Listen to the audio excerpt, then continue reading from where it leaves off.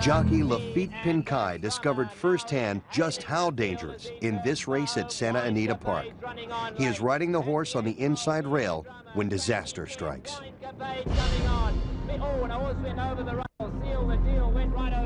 Well, my horse was running on the lead, and he never gave me an indication that he was going to do anything wrong.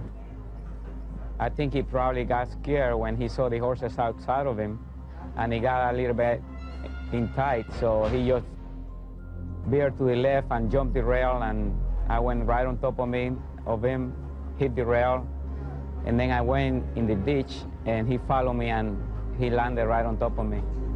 At the same time, I was trying to breathe because my lung had collapsed, and I didn't know whether I was going to get out of there in good shape, you know, like he was trying to kick me. And at the time I was thinking, well, I don't know I'm going to get out of this one now.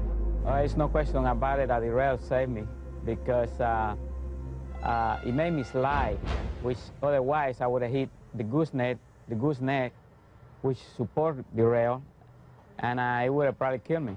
Despite his injuries, Pincay is back in the saddle 6 months